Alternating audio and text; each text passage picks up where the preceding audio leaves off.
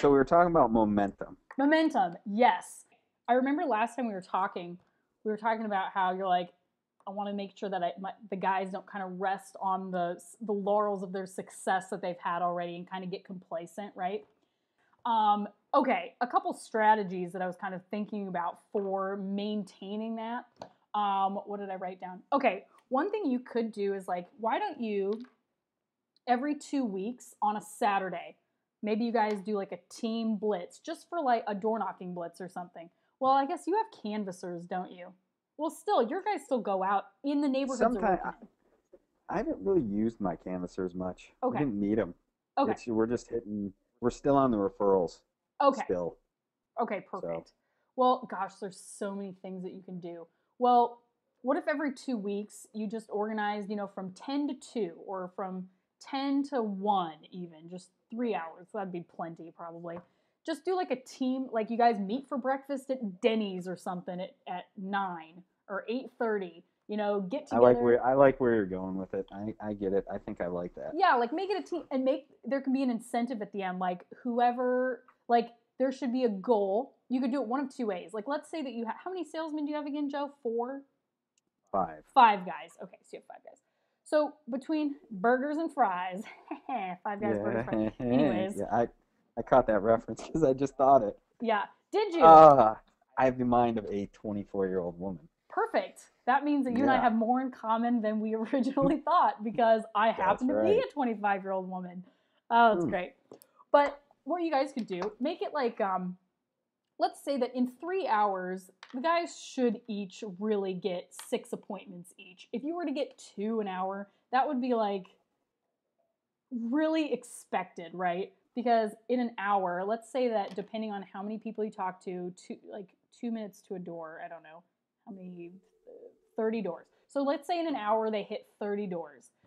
Even a bad knocker should get 2 appointments out of that, right? A So bad knocker. yeah, like they should be able to set up 2 appointments per hour. So that being said, if you have 5 guys and you're doing it for every time I say 5 guys, and you do it for 3 hours and they should get two, what's 5 times 3 times 2?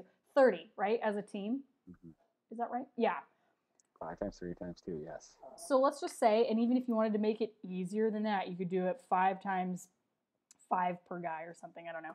But it's like, okay, guys, we're going to go out and we're either going to knock for 3 hours or get 30 appointments set up, whichever comes first. If you guys go out there in an hour and get your 30, let's call it quits and then we'll go get beers, like go do happy hour or something like that.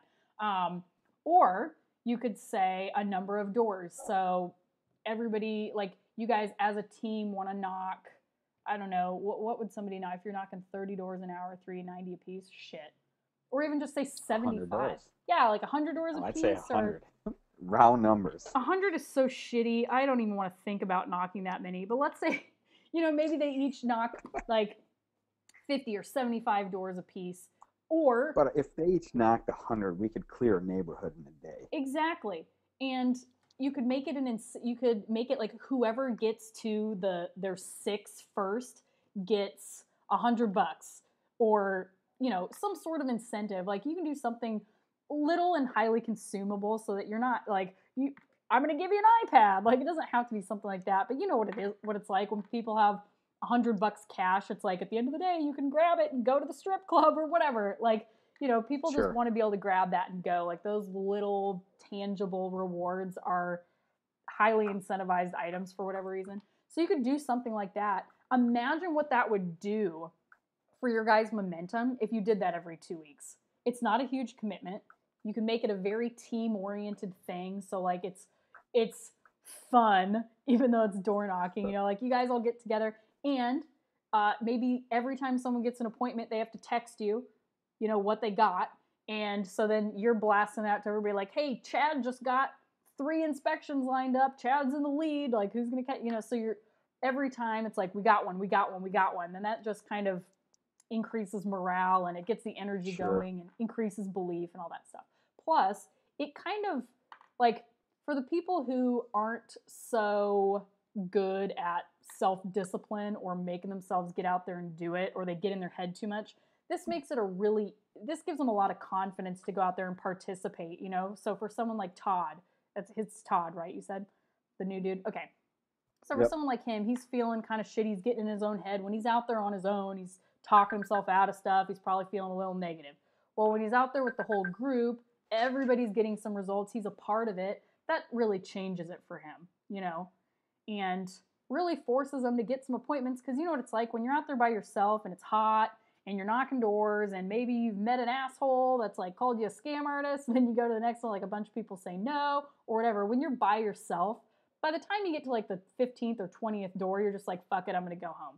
But when you're Yes. when you're out there and it's a whole team thing, well, you're not going to go home until the goal has been accomplished or the time is up. You know, they're not going to go and hide in their truck.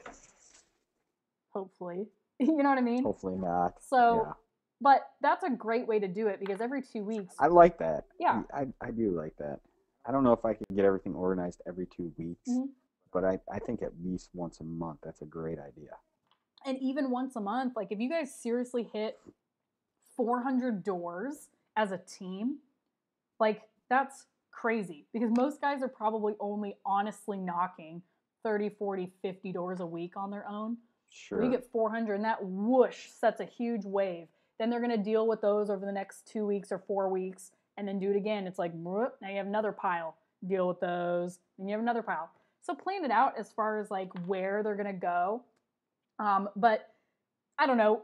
Like when we used to work in our chasing company, people were weird about territories. Like, dude, Chad's in my territory. It's like, Yeah, I don't allow that. As a matter of fact, what I do is I give other salespeople leads from their places. there's no reason not to. Like, it benefits everybody the more that they see your company because they don't go, oh, well, that's Eric. They go, oh, that's EcoStar. You know, That's why I do it. exactly.